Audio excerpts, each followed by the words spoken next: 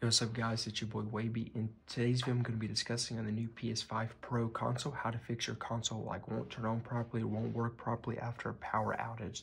So like a power outage, you know, your power randomly cuts off your PS5 Pro, you're in the middle of playing on it and it gets cut off and it can damage it some. And so there's some things you guys can do to fix it. One way is to completely unplug it from the wall, wait like 30 minutes or an hour and plug it back in using the power button on the console. That can help fix issues you may be having. The other way is to turn your PS5 all the way off. So all I'm going to do is hold the power button. And I'm going to keep holding it down until I hear 2 beeps to turn it off. So make sure your console is powered all the way off. And then to connect a USB cable to your PS5 Pro console and connect it to your controller as well. So make sure it's connected to your PS5 Pro. And then make sure your PS5 Pro console is turned all the way off. Once it's turned all the way off, there's no more blinking lights. You want to hold the power button down for about 7 seconds to hear 2 beeps. So look, 1, and I'm going to hold it down still.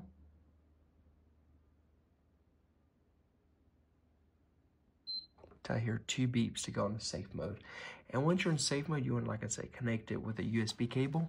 And so you want to try a lot of these options. You can just try base restart. That can help fix it. Changing your video output or one of these could help fix it too.